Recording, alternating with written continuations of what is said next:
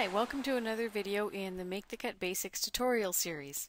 In this video I'm going to show you one of the new functions in Make the Cut, and it's wrapping text to a shape. So I'm going to start by putting a shape on my mat, and I'm just going to use a circle. So I'll double click on that, and there's my circle. I'm going to make it a little bit bigger. And now I'm going to add the text that I want to wrap around this circle. So I'm just going to click off of the circle to make sure that's not selected, and then I'm going to come up to the side here and click on Text and Fonts. And right now I've got the Myriad Pro Light selected, which is a good font. It's a fairly thick font, so it cuts well. And I'm just going to click on the Add a Group of Characters button, and the Add Text Group dialog box pops up. And for this I'm just going to type Happy Birthday. Now it's important that you have the auto split box checked in order for this to work properly. So I'm going to click on Add, and there's the text that I've added. Now I'm going to make this a little bit smaller just so it wraps a bit nicer around my circle, just like that.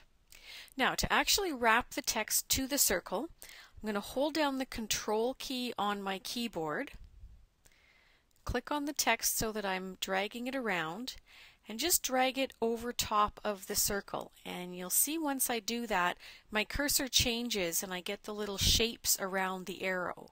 So I'm going to let go, and now you can see that my text is wrapped around the circle, and I've also got a little dialog box that's popped up.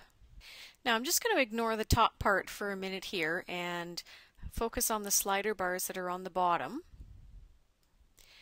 And you can see if I start to move the offset slider, what that does is it just moves the text around the circle, so you can actually choose exactly where the text is positioned on the shape that you're wrapping it around.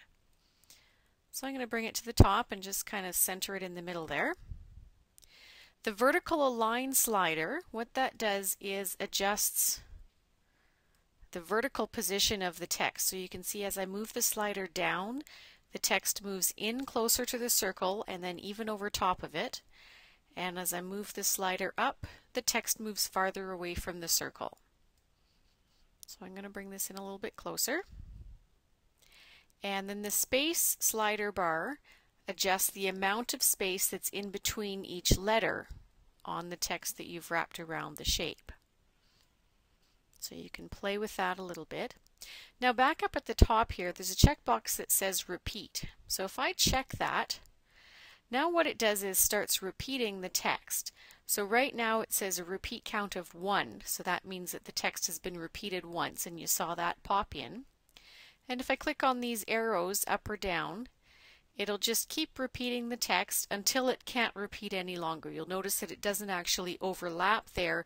It ends with the B of birthday because that's now running into the H. You've also got the option of spacing here. So if I change the 0.3 to a 0.2, you probably saw that shift a little bit. I'm going to change that to a 0.1, and you'll see it shift a little bit more, so it's making those letters just a little bit closer together. Now for now I'm going to go back to a repeat count of 1. So I've got the 2 happy birthday phrases around the circle, and then I'm just going to play with these sliders again a little bit. And what I'm going to do is bring the happy birthday right inside the circle. And then I'm going to adjust my spacing so that they're nice and evenly spaced around the circle. And that's looking pretty good right there. So I'm going to click on Accept. And now you can see that I've actually got the words wrapped inside the circle, and now you can start to do some fun effects. So for example, I can select both the words and the circle and click down here on Join, and now all of a sudden I've got the words cut out of the circle. So just by doing the text wrap and some joining and welding, you can actually create some really neat effects.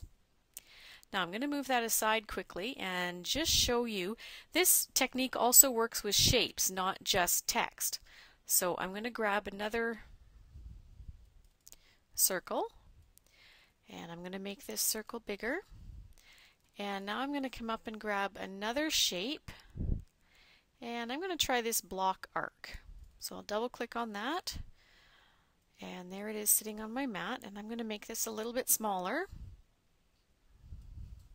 Now I'm going to use the same technique. Control, click on the block arc and drag it over to the circle, and drag it until I see the cursor change, and then let go.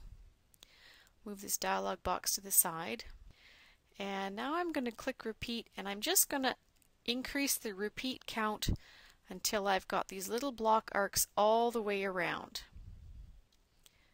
And I'm going to decrease the spacing between them a little bit, because I want them to be a bit closer together. And now I'm going to start playing with some of these sliders on the bottom.